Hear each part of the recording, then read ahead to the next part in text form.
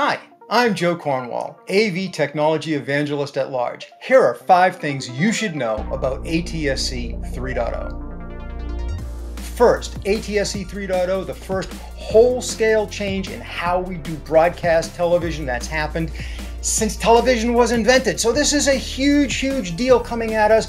Second, the second thing you need to know, it takes the language of the network, IP. This now becomes the language of broadcast, allowing us to bridge systems.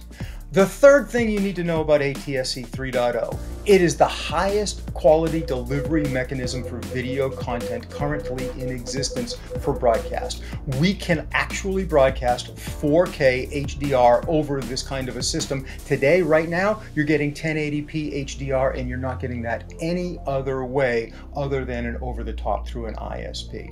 The fourth thing you need to know about ATSC 3.0 is it is perfectly situated to become an emergency broadcast solution because the system can go to any TV that's connected, whether you're on the network or on an antenna. It becomes part of a civil communication system that allows us to really share very important things. And then the last thing I want you to know about ATSC 3.0, and this is a big one, it's not optional. The FCC has already said we're moving to this by 2027. This is a big change. It will affect how people watch television and how they consume video and what they expect their video systems to be able to do.